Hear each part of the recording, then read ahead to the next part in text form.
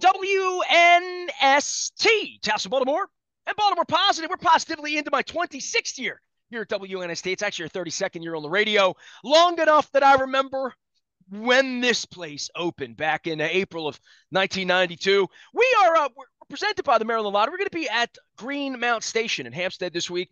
It's a crab cake tour. It's all brought to you by the Maryland Lottery and our friends at Window Nation, but it feels like this celebration of this 25th anniversary and the 25 stories of glory with WNST we're going to be presenting beginning in September.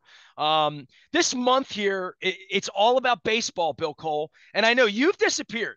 I don't know if you know this, but you've been at the beach for like a month.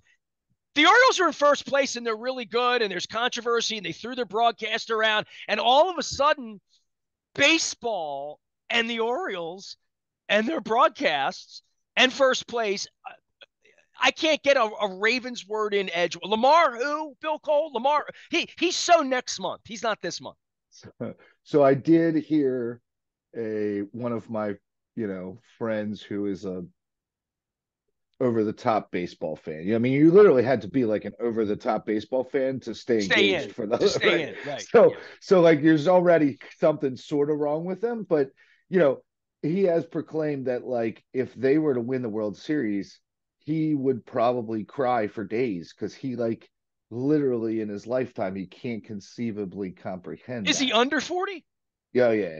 Oh, yeah. See, I've always wondered, like, if you're 23, why do you like this? You know what I mean? Like I've wondered that. I love it. And I think about this all the time when I give it my time every night, my 3 hours. I think about Aparicio and my cousin and growing up. And I'll tell you what, I had lunch over Kenilworth the other day, and they got a little baseball diamond right where you park. It's literally right next to Kenilworth. I never knew it was there. It was a little softball diamond.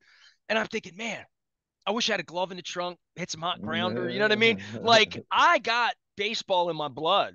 So when people defecate upon me, you better check the last name and understand that, like, I came at this with a glove and a bat and ball in my hand before I remember anything. So, like, baseball is my first love. Like, I don't even know. And I guess I don't say that out loud often enough, but I should, right? Like, this whole thing was born of baseball. We didn't have a football team here the first 5 years to even throw me out or mistreat me or run me all over the planet covering football games. It was all baseball, and for all of my time at the Sun, I spent 8 years in the newspaper business. We didn't have a team. It was all Ken Rosenthal, West Coast. They're playing the White Sox tonight. They're going to Detroit this weekend. Who's pitching? Kevin Hickey, whatever, Pete Harnish. But I don't know if you're 24, because I said this on the air. I've owned the station 25 years as of last week. So this is our 26th summer, if you count 1998, which was a washout year, right? That was the awful year. I went through that with John Maroon last week at Drug City. They've only been relevant in June 4 of the years. Right. 5, really. There was the one Palmero year they fell apart at 4th of July. But they've only been in the pennant race 4 times in 26 summers. Now, when I say pennant race, I mean like at all. You've been watching. You know this. Can't 2/3 of baseball teams say that?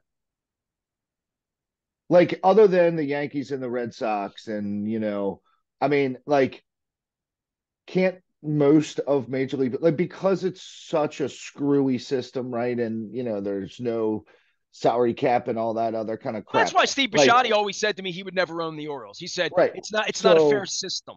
He said, I can't compete with the Yankees. It's not fair. So, and that is, I honestly think that is like one of the endearing things of baseball is that 80% of the teams and their fans all commonly commiserate because we all hate the Yankees. We all hate the Red Sox because they're always good and we are never good. So, you can go up and down the AL or NL, whatever, and the majority of the teams have no chance. And that has existed for most of my lifetime, right? And then that's probably also what makes it so special when you go on the run because, well, I don't know, there's not a guy on our team making more than minimum wage, right? Like, whatever, like you're defying the odds. So that just makes it that much more exciting, right?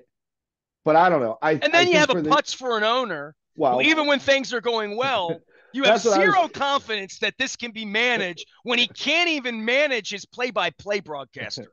Like Well, he can't even put a television network that he was gifted. I mean, this guy is going to be a Fredo of all Fredos before it's all over with, because these owners, these MLB owners, are going to come in and run his ass out on a rail. Like, this isn't going to end well for John Angelos. John Angelos is not taking this team to Nashville. He's not. It'll end well. He'll get money, but it's not going to end well that, like, he's going to be king and beloved and own the team 10 years from now. I do not believe that's going to be the case. So I don't think that he wants to be the king. I don't think that being the civic savior is something that appeals to him. I think that family has done a lot of good, with their money in the city. So I just don't think it's not his. He didn't make it. You know what I mean? Like he doesn't necessarily have that sort of DNA. But like, isn't that always like? I guess my concern is that if you're an owner of another club, you are very disinterested in setting a precedent that some regulatory body can strip away, force you to lose value in your asset because they don't like you. Whether you know what I mean? Like, you can hate John, you can dislike the way it's happening, you can even think that it's degrading the value of other franchises. But the idea of setting precedent that I own this asset and I'm going to operate it, and that there's this body that's going to come in and tell me that I have to sell it, which by default will devalue it, right? Because I'm not like selling on my terms, I'm selling on someone else's terms. Like, it's sort of anti-American, anti-capitalism. Like, it's very Russian Well, the communism Dan kind of Snyder concept. thing is a great example Yeah. of if someone digs in. I mean, the issue in the Angelo story, and this will be the heart of the issue, is how much money the family really has, because that's part of the issue here, is that they're cobbling. You see, they're selling properties that the inside word, because I wrote, by the way, for those of you out there, I haven't even read this out loud. I put it out on the internet. 10,000 people have read my letter to John Angelos. I will read it out loud. I'll get it on the air. I'll get it into the audio vault. I'll do all of that. But when I wrote it, um, everybody's talking to me all of a sudden, Bill. So, the reporter, Chad Steele, might not think I'm a journalist. I'm a journalist this week, buddy. So everybody's talking to me. And the first text that came my way after I put it up at 9:30 on Tuesday morning, by 10 o'clock, a pretty well-placed person sent me a text and said, "You got everything right except one thing. He ain't a billionaire." That's what somebody wrote to me, that they have money problems. And I think that is a fascinating backdrop to this, that the MASN money's dried up. Now, keep in mind, Call Lewis, it. the brother, accused them of that in the paperwork last year. Like, Dan Connolly wrote a little bit about this in his piece at Sportsnaut, but the notion that I would just rephrase it, not money. I believe it's probably a liquidity problem. right, because he's got an asset worth $1.5 billion. Correct. Lots of assets. They probably have a Assets like liquidity Charles problem. Center that they don't know what to do with, right? Right. Like, literally, same problem all of Manhattan has. We have a big building, it ain't worth what it used to be worth, and we don't know what to do with it. People aren't coming back to work. But for the baseball team, and just the main focus is this, Bill, and I would just say this as a citizen: the fact that this issue with Kevin Brown, it's going to linger on. They're going to go to the West Coast. People are going to forget about it. They're going to chant, free Kevin Brown for a day or two, and it's fine. I guess he'll come back and do his job and pretend this never happened. I guess Palmer and Ben McDonald, all of them who didn't stand up for their partner at all, and everybody's, you can't stand up. You all get fired. And I'm like, well, then you're all being complicit in something that's shitty. I mean, that's awful. That everybody knows, everybody's in on it, but they're a broadcast and they can't broadcast. So the weirdness of all of that gets taken over by the fact that the team's really good. They're going to be really good. They're going to play next month. They're going to play into October, even though Batista blew the game the other night. Like, they're the relevance of baseball and the fact that people are talking about it and the fact that Wes Moore needs to get a lease done and John's getting pressured to some point now because of his own stupidity. I mean, nobody was talking about John Angelos 3 days ago. Like, and this went on. He hid this for almost 3 weeks. This kid was suspended and run off for almost 3 weeks before it leaked out. So he almost had an airtight ship to throw his primary broadcaster off the air for a month and have nobody even notice it because they're winning so many baseball games. But now people are calling me and we're peeling back the onion because, Bill, the bigger question is who's running the place? Where's the money coming from to sign Rutschman? Where's the money? I've talked about this the last 3 weeks. Talked about it with Mike Rosenfeld last week about it. Like, at some point, there needs to be money to support the franchise, to your point, that they're not Tampa Bay. There have to be sponsors. There have to be skyboxes. There has to be revenue. There have to be asses in the seats. They have to sell ads.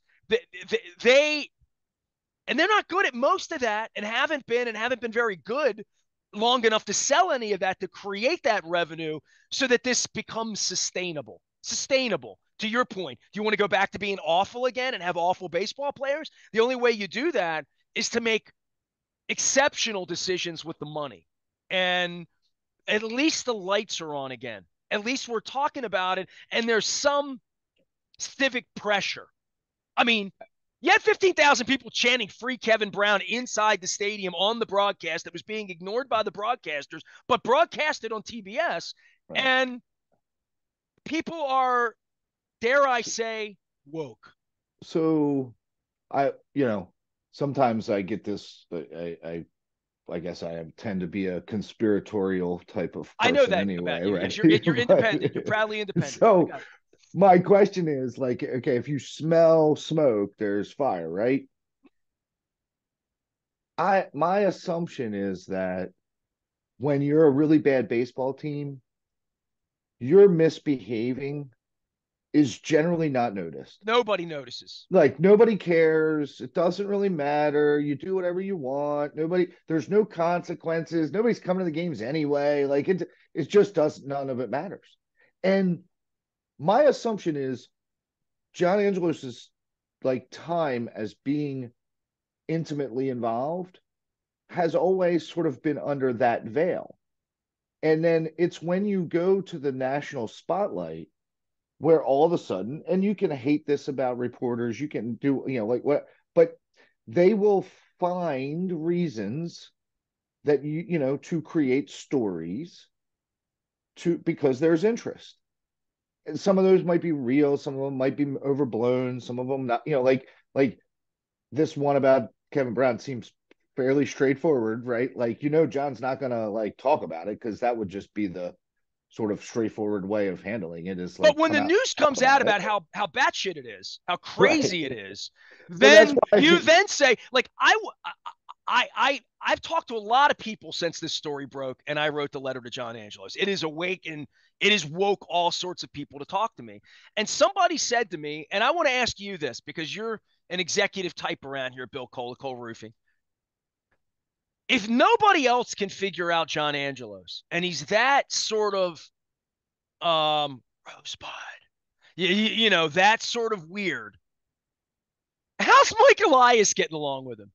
You know what I mean? Like Mike Elias is tied to him at this point. He's fixed the thing on the field. They dealt for the pitcher from St. Louis last week, Flaherty, and that is what it is. Didn't take on a lot of money or anything like that. It wasn't a dramatic move. It was a good move, and I think it's a move that better than nothing. From a baseball perspective, they're a better team today than they were when they didn't have him. So I'm in on all of that.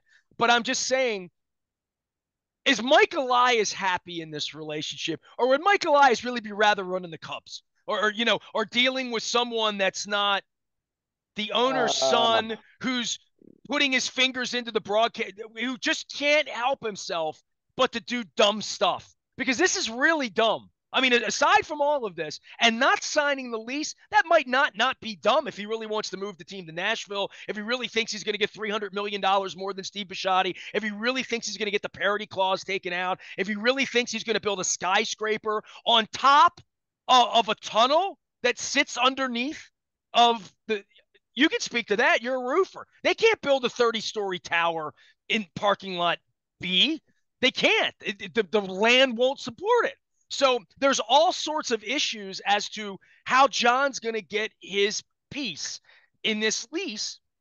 And word is from the state, he ain't close to signing the lease, and nobody's negotiating anything, and nobody can get John on the phone. And what John wants is unreasonable, like his old man. And he speaks to his lawyers, and his lawyers are like, when you give me 900 million instead of 600 million and give me squatters' rights over the football team, then I'll sign a lease. Until then, there's no lease. We'll work year to year.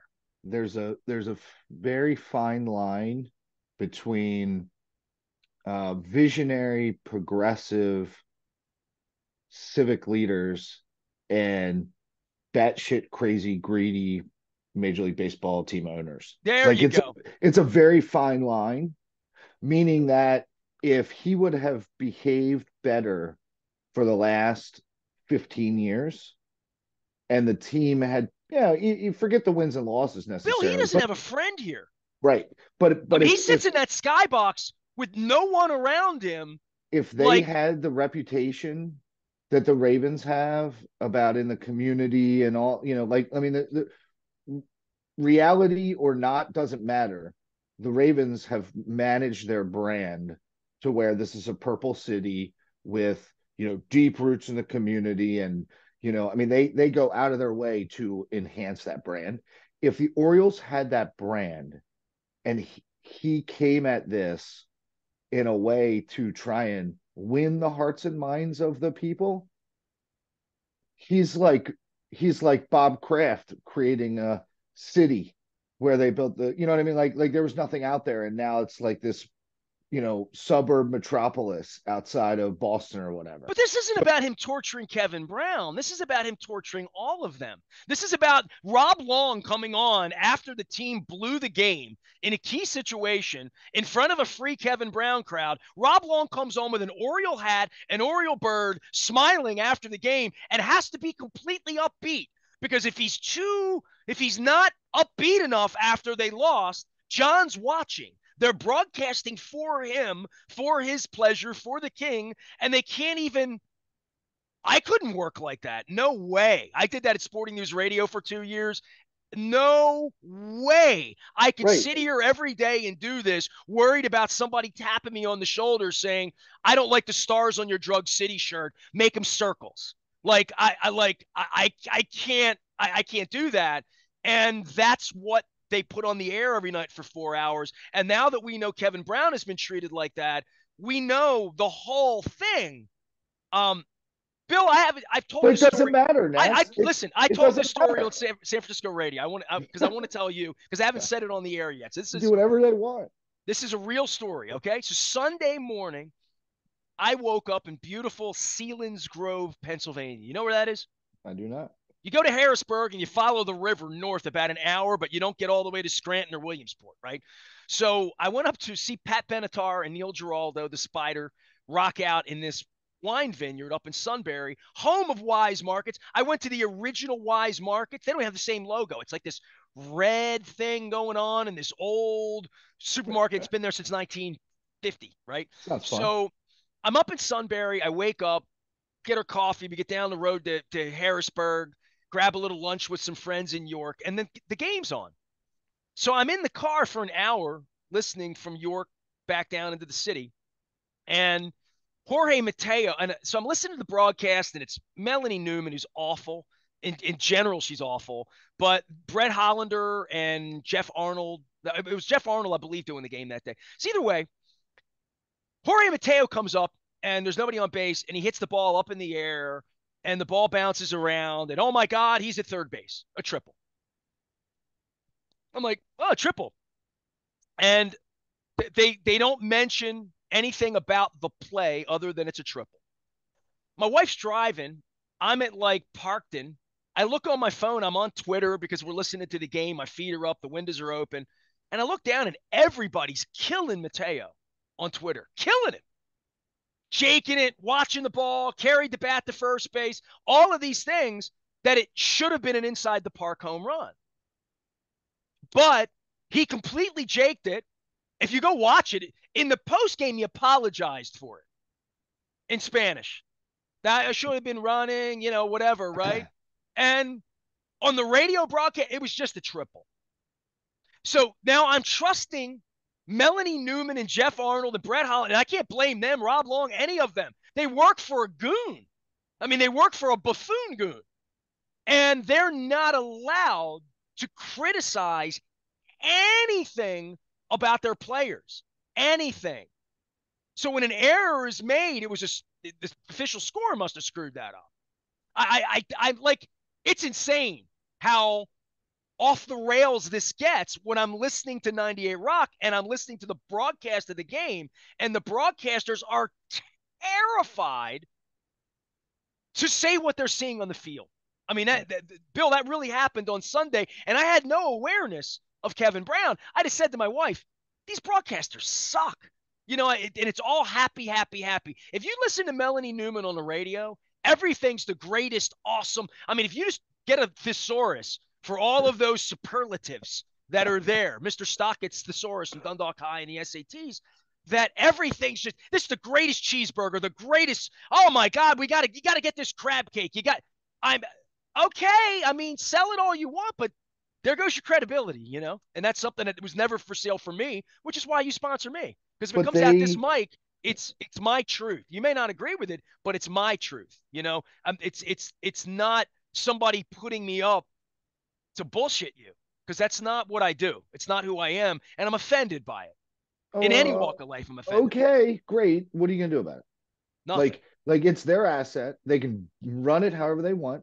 Mm-hmm. The only place where it gets a little bit interesting for me is when the city state gives them hundreds of millions of dollars. I believe that creates some level of responsibility to the larger public, that you don't just get to behave as any private business would behave. You mean, right? Like throwing out legitimate media members and looking? Well, that I don't think that. I mean, look, there are laws that govern the country, right? Like there's a lot of human resource related stuff, so you still can't just like treat people in a way that is not consistent with the laws of the country, right? So they're not.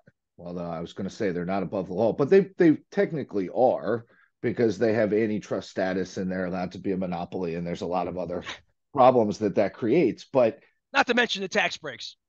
But right, I mean, look, we can complain about it all you want.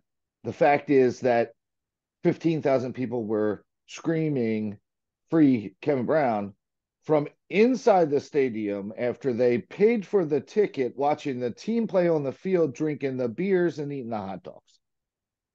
You can scream whatever you want if I'm John Angelos. Like, I don't care. Come on in, scream whatever you want.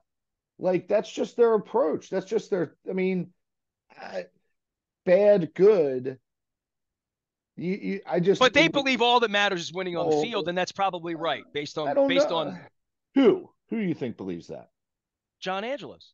No, he doesn't. If he believed that, they wouldn't suck forever, right? They tried hard to not suck. That's the word. That's the other part of this. They were trying to not suck. No.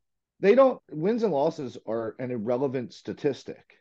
It is a business that generates a profit or some other financial benefit in some other way that's how they're managing to it.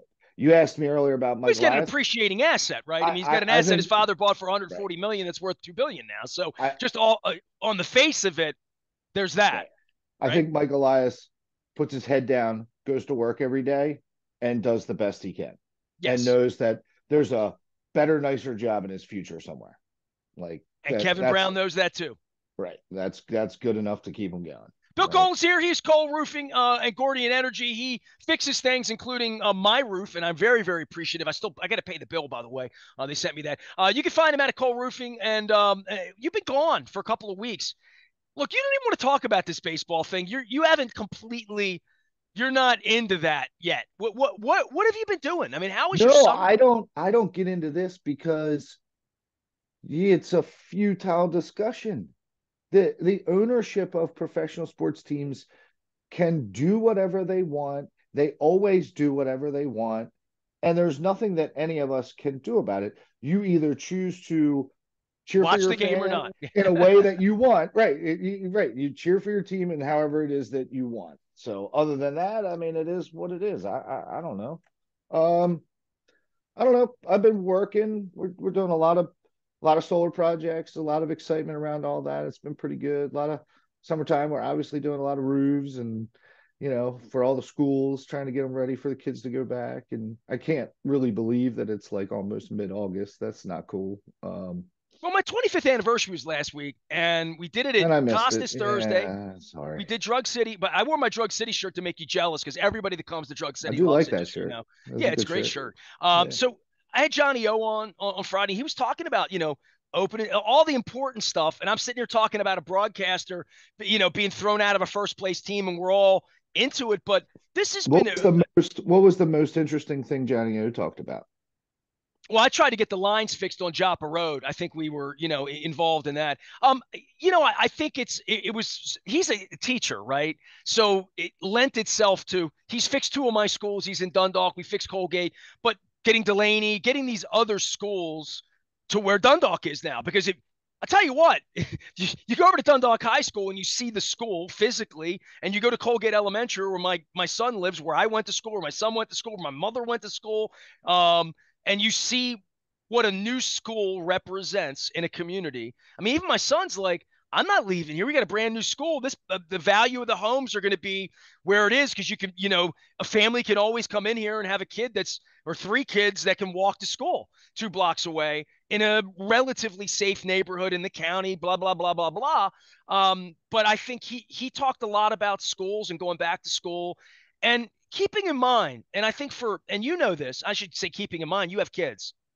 This has been a wacky couple of years to have kids. You and I were on the Zoom all during the plague, wearing masks for 2.5 years, whatever it was. We're finally getting some sense of normalcy. And by the way, my son and his wife both on the couch with COVID last week, knocked out for a week. So this COVID thing, it's been 3.5 years. Knock on wood. My wife and I are still like walking the earth, and I'm elbow bumping people and doing all of that. But I think for school and going back to school, for kids who weren't allowed and homeschooled, I mean, every kid that's in the 10th grade right now is kind of a little screwed up because they spent 6th, 7th, and 8th grade on a Zoom call having school. Every Yeah. kid in the country, in the world, really had that happen. I think this sense of normalcy, and like the kids are going back to school and everybody had a good time at the beach, and the baseball team's good, the football, like it's starting to feel like normal a little bit. And the school part of normal is the most important thing, because like I think that is the blip in all of this. Forget interest rates and Trump and Biden and whatever. 10, 15 years from now, what's the outcome of a plague? The outcome is we have a generation of people we're trying to get prepared so that they can take care of my ass when I'm eating pudding later on. And sending them back to school and having something that's normal again. I think that was probably, you ask about Johnny O. I think kids going back to school is probably the biggest thing. Yeah, look, the school conversation is a pretty wide ranging one. I mean, if you go into a school that has not been renovated or rebuilt, and then if you think about the length of usefulness of a school, 50 plus years, right? Like how much changes in 50 years? So the stark difference between a school built in the last 5 years and a school that was built 50 years ago, I mean, it's you just can't even comprehend it. Now, I say that, but at the same time, it's actually not that different. Like the way we have choose to teach kids and all that stuff, like it hasn't really changed. And I think I don't envy teachers one bit. I think they have the most difficult job in the whole entire world. We went from a Henry Ford assembly line memorize process of schooling to now you have Google. So like, what am I really teaching you? And I don't think they've figured that out. I think that's still, and that now, before we even got a chance to figure that out, well, now we have AI and it's writing our papers for us. Well, the So calculator came along when I was of that age, right? Like in the 70s, I had to figure out math. By the time my kid came along in the 90s, they had a calculator to just do it. and then kids can't do it. They don't know how to do long division, like whatever. Well, but I mean, I had calculators too, but they still made you do it. Like you weren't allowed to have the calculator, which seems kind of stupid because it isn't like calculators are now I going to see go young people away. now that don't know north, south, east, and west. I mean, I had a 35-year-old employee here who didn't know which way north was because he just Yeah. never had to learn. And like I don't under like to them, Google Maps is the way there. It's not, oh, York, Pennsylvania's that way, and DC's that way, and oh, we go Up, that way. I'm going to down. go to Hagerstown, and hey, that's the way to the Bay Bridge, and that's east, and the sun comes up every day. I actually ran into a girl. It's the funniest story ever. I ran into a girl in Manhattan, and I came up a subway. It's about four. I think I told you this on the air when it happened. It was like 4 years ago. Maybe it was before, during the plague, before the plague. I came up, very, very pretty girl at the top, and she was in her 20s. And I thought, well, maybe I look good today, you know. She says to me, "Hey, do you know which way's west?" I mean, I'm going, and I looked up and I saw the sun. I'm like, well, the sun sets in the west, so it's that way. She's like, really? I didn't know that. Like, she literally didn't know that. And I thought, you look normal a minute ago. You look like somebody I'd go on a date with, or I'd be happy to have as my daughter. You look educated. I mean, but she just didn't know. And I'm thinking to myself, and you wonder why I think it's a big deal that Johnny O sent the kids back to school? Right. No, I don't. So the the kid education stuff is something that will take, a long time to unpack, right? Like, let's see how useful these kids are when they become adults and all that. And yeah, I'm worried and nervous, but kids are also resilient, so who knows. The other thing that we have to get our arms around is that, like, there's a whole bunch of stuff in our world that the change got accelerated. So, like, Zoom, for instance, right? Like, that was not, it existed probably 10 years before the plague, right? But nobody did it. QR codes are the other one. A friend of mine brought QR that up the code, other yeah, day. Yeah. okay, QR sure. codes were like the metric system. They were dead. And now I can't order a friggin' taco when I go out without a QR code, right? I also think, even if, um and this probably follows some level of socioeconomic, demographics, but, like, people were buying from Amazon and they were getting things delivered. And then in the plague, it went from, like, half of us doing that to like 95% of us doing that. And then, sure, maybe that number's come back down now because you can go to stores and everything, How much but did Deion Sanders love that they call it Prime? If I uh, see him, I'm going to ask him that. that's funny. By Okay, the way, you inspired me. Can I give you a little inspiration shout out? sure, Because I'm not Enoch's maybe. not coming on because he's not public like that, and well, I'll have Greg Landry on from Towson Transfers. The three of you, I met with you about 6 weeks ago. I said, hey, my 25th anniversary is coming up. What am I famous for other than being me? And all of you gave me some ideas, and then you got me looking through like 25 years worth of pictures, stuff, stories, all that. We are going to present, courtesy of our new friends at Curio. We have a new sponsor. Our 25th anniversary. We're going to do 25 stories of glory. So we're going to do the top 25 things WNST has done. And you know what? I got a list of about 35 things. I'm trying to pare it down to just get, I mean, obviously, dude, I did Free the Birds. We did the walk, the New Orleans March. We had Whiskey Joe's. Like, there's some things we've That's done that what have I was just going to been, say. Yeah, I I mean, was we've had pretty sure that's one and two, right? Like, road trips. We've had, like all sorts of memories.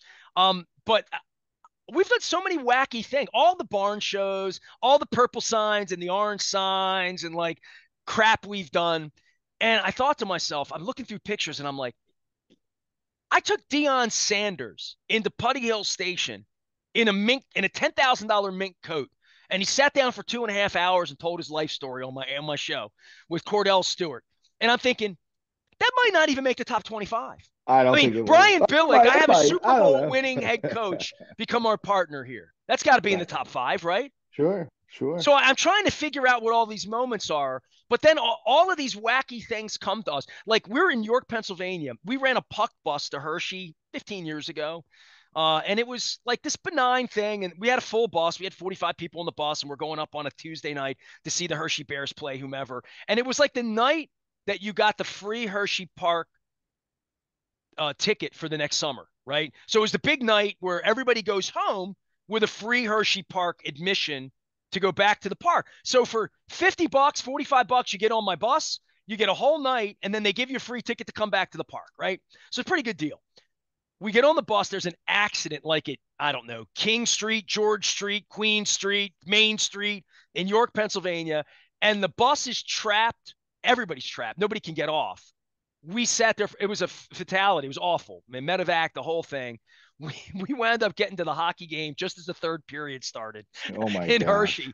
The Bears were unbelievable. The guy that worked for the Bears gave everybody pucks and sticks and shirts and gave them a free ticket to come back and see the Bears play if they wanted to come back and drive up on their own. Wow. So everybody, Wow. it That's worked out cool. great. But I'm Yeah. thinking these are these memorable. That's not a top 25 moment, but it's allowed me to really take stock. You had your 100th anniversary. My friends at the Maryland Lottery had their 50th, which kind of inspired me. I told John Martin that when I was thinking about the 20, I actually have a new logo I'm going to be putting up next week as part of all the stuff we're doing with our 25th anniversary. I appreciate you and I appreciate everybody that was such a part of this, but even you had a story about being an intern for Bob Haney here 25 years ago, right? But that I would say that's not necessarily my favorite stories. I mean, what I will never allow anyone to disparage whatsoever is you created a common connection point to the people of this city anytime we went somewhere else. So whether we were like on your trip where so you created opportunities for people to do that, which are lifetime memories for them and their family and their kids and whoever went on those journeys with you. Those are wonderful memories that you enabled to occur, right? But when we went to a city, most notably Tampa and New Orleans, right? Like you were the common, lighthouse in the storm that said, all you maniac purple people, come here. And they did, and we got to enjoy one another, and we got to show our civic pride in a much, much, much more meaningful way than we would have been able to do otherwise.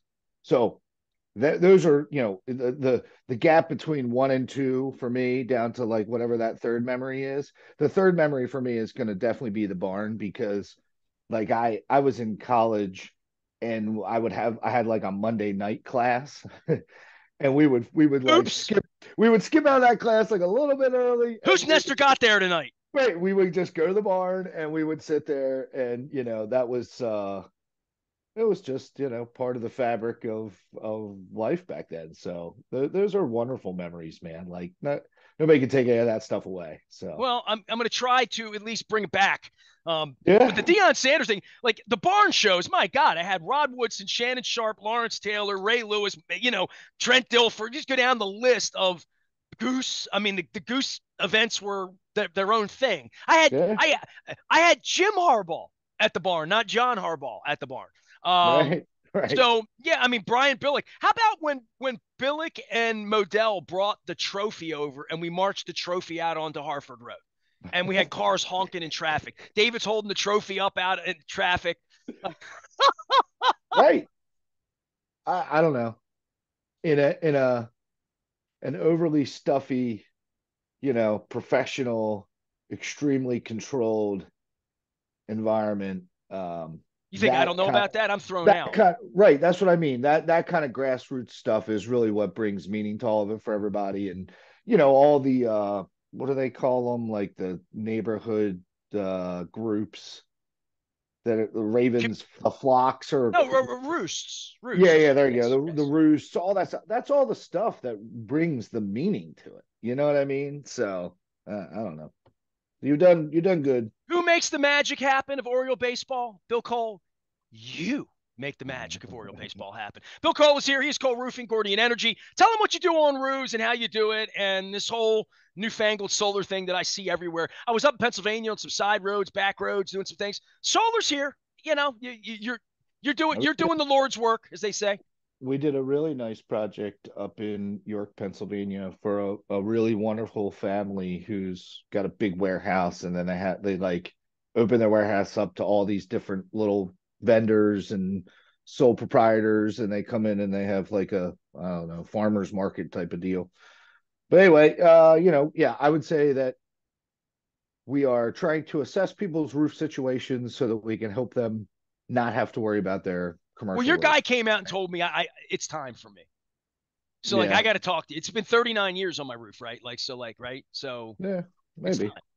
I don't know. Roofs are definitely, this is sort of counter what, but this is just who we are. Like, if it works, don't mess with it. Like, like, like that is definitely how roofs are. Like the minute you start poking around, like No then they leaky, just no pokey. Right. I right, got you. I exactly, got you. All right. exactly. Well, I hope So to see you a little more often than once a month. And certainly you have inspired me on our 25th anniversary to, despite all this Kevin Brown nonsense and Chad Steele nonsense and the teams themselves and the crab cake tour, my 25th anniversary and all of that, that head up.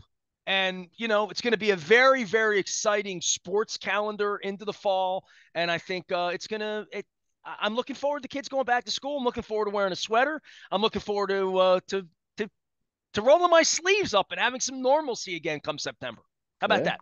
I'm with you. Let's do it. All right, I'm Nestor. We're WNST, AM 1570, Towson, Baltimore, and we never stop talking Baltimore positive in our 26th year now.